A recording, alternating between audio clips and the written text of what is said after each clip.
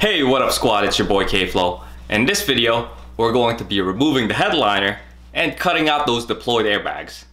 Now let's get this thing started.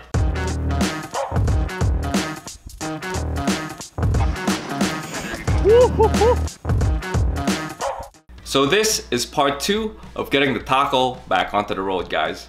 And if you're new to this series, let's just say things went sideways on my last adventure.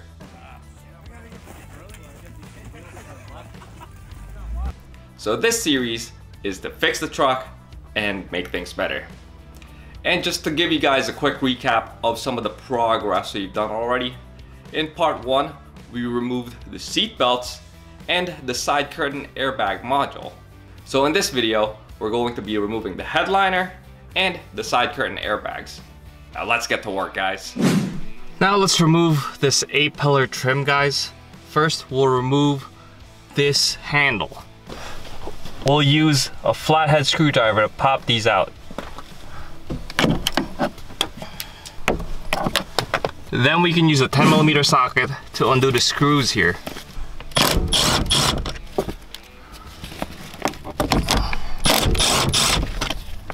Now we should be able to pull this off completely away from the A-pillar. Now it would be a good idea to feed the screws back into the mounting points.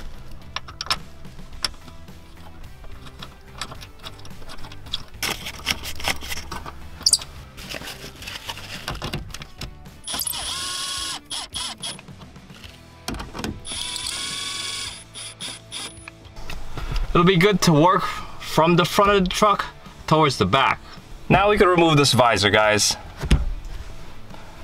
This just requires 2 Phillips head screws.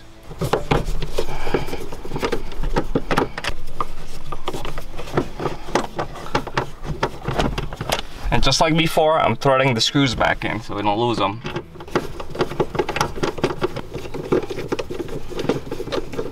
Now this bracket of the visor, all we have to do is grab it and turn it counterclockwise by about 90 degrees and this thing should come right off. And now we can remove this plastic assembly up here. First we'll open up the sunglass container and there's a Phillips head screw that we just undo right there.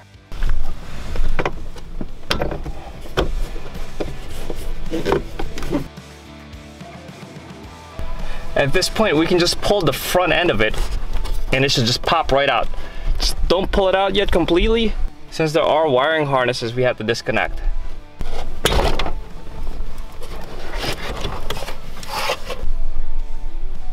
And those are the 2 wiring harnesses, guys. All it is we need to push down on the top here and this pulls right out. And here's a better look at those wiring harnesses, guys. As you can see, it's just locked by that little tab up top. Same with this one, there's that little tab right there. And now we could take this SRS side curtain airbag cover. So we'll have to use a pry tool to open it up from the top. And then use a 10mm socket to remove this.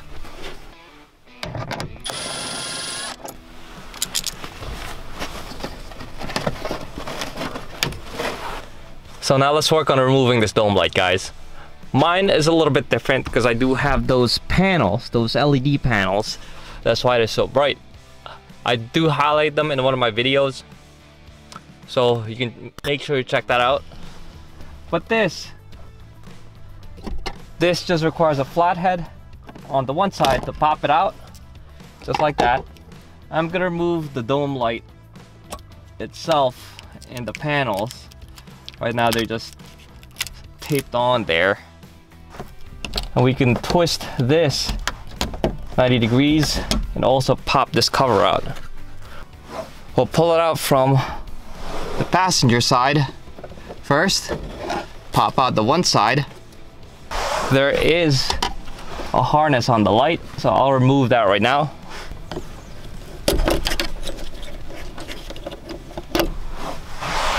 Same thing, guys, there's a little tab. You have to press down up top and this whole thing just pushes right out. So now we can remove this rear grab handle, guys.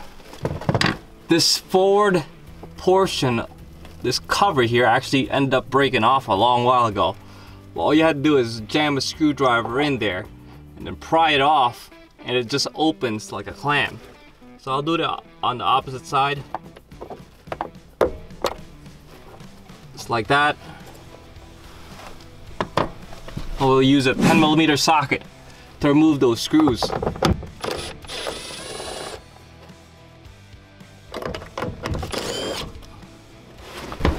So now we can remove this little hanger.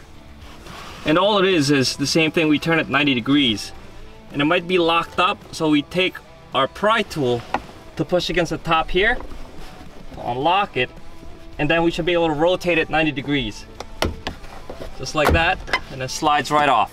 The whole headliner is free at this point, but we don't want to pull it out yet.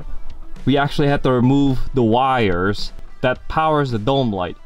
So I moved both seats as far forward as I can, and now we'll just slowly push down on the headliner itself. It's a bit tough to film, guys, but I pulled it down slightly more. As you can see, there's wires that run across the top there for the dome light. So we'll just have to peel up the tape and then remove that wire from the top of the headliner. Now let's see if we can pull this out without damaging that headliner too much. So I did end up folding the headliner in half, forward to back, in order to pull it out like this without damaging it too much. So here's the airbag fully exposed, guys. And I'll just cut it from the fabric, because I'm not sure which brackets I'm going to be reusing or not yet at this point, until those new airbags come in.